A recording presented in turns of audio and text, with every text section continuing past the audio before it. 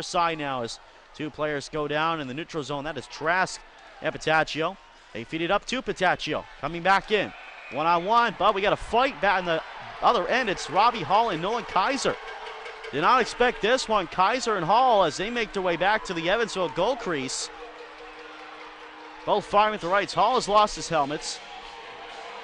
This getting some pretty good shots in. Kaiser getting a couple in as well. And finally, Kaiser gets the takedown. Well, that didn't take long. Wasn't the players we were expecting. That's what we got.